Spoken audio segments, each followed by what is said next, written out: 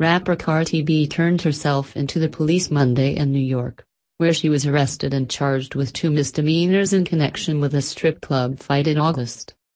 Police at the 109th Precinct in Queens charged the invasion of privacy rapper with assault and reckless endangerment, according to the New York Police Department. She received a desk appearance ticket, meaning she was released and will be ordered to appear before authorities at a later date. The charges stem from an August 29 incident at the Angels strip club in Queens. According to a NYPD spokesman, Cardi B threw a chair that hit an unintended target. "We are not aware of any evidence that she caused anybody any harm at the club that night," Cardi's lawyer, Jeff Kern, told reporters outside the station, NBC News reported. "We expect that the matter is going to be resolved expeditiously."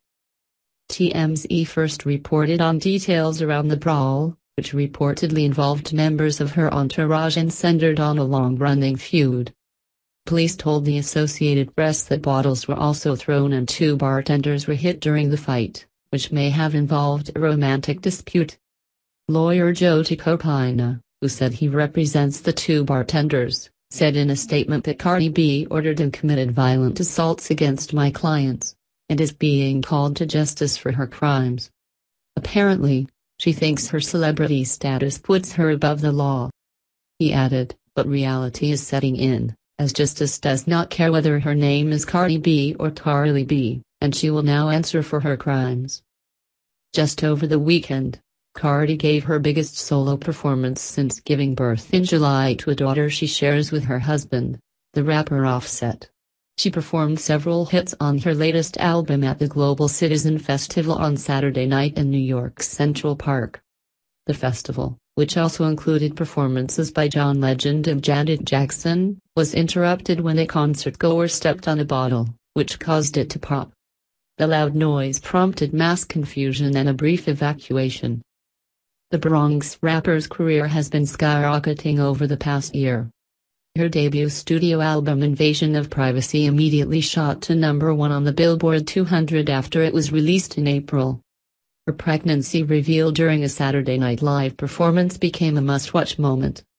And she's a featured performer on the top Billboard song at the moment, Maroon 5's Girls Like You. She had originally planned to hit the road this fall with Bruno Mars, following their collaboration on Finesse, as part of his 24K Magic Tour, but dropped out several weeks after giving birth. "I thought that after giving birth to my daughter that 6 weeks would be enough time for me to recover mentally and physically," she said at the time. "I also thought that I'd be able to bring her with me on tour, but I think I underestimated this whole mommy thing." According to her social media accounts, Cardi is still busy working, though. And she's landed in headlines for other reasons, too. Last month, photos and video emerged showing her and rapper Nicki Minaj getting into a fight at a New York Fashion Week party.